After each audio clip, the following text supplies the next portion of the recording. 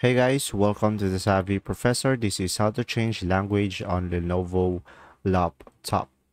So guys, this process that I'm going to show you will work on any Lenovo laptop. So first thing that you will do is just go to your start menu. And on the start menu guys, just go ahead and go to settings over here. Or you could just type it in here on that start menu settings and click on it. And from here, just go to time and language. And after that, guys, you will see here on the side tab, the language option. So from here, guys, as you can see, you will have here add a language option. So from here, you'll be able to select the language that you prefer.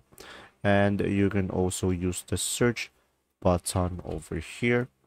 And after that, guys, just go ahead and select the language that you prefer and click on next. And after that, you'll be able to install the language that you chose and click on install. And then once it is installed, guys, it will go over here and it will look something like this.